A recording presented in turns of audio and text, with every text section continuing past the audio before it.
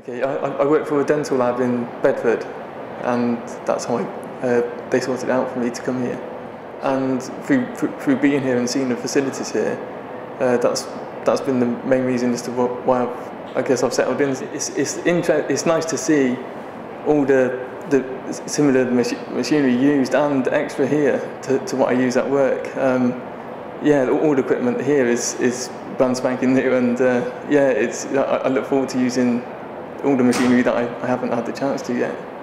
I guess when you tell people you're studying dental technology, most people are taken back a bit. They don't really know what it is. But yeah, I would say if you're somewhat creative and somewhat intellectual, and you want to use both of those, dental technology this course is very good. I would say it's integrated on both parts. So what I learn here, I then take back to work, and what I'm taught at work, I then get to apply here. So everyone on the course is lovely. The tutor's really nice.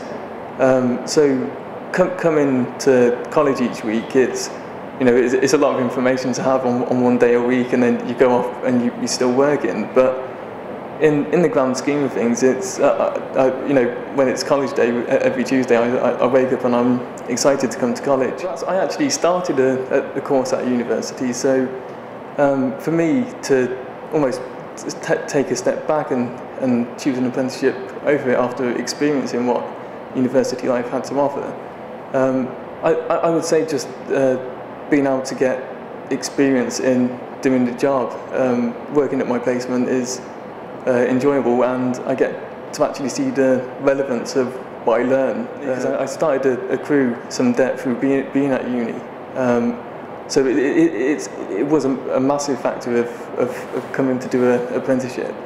And yeah, also the job prospects after. Although I feel if I continued my path at uni, the job prospects might have been well, but I suppose the fact that I'm in a laboratory at the moment, and as far as I understand that there is, providing I do well here, there will be a vacancy ready for me.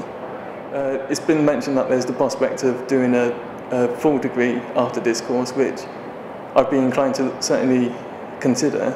And after that, I think the natural progression would be possibly to open my own laboratory, which really excites me, and possibly do focus on specialising in something to really hone my skills.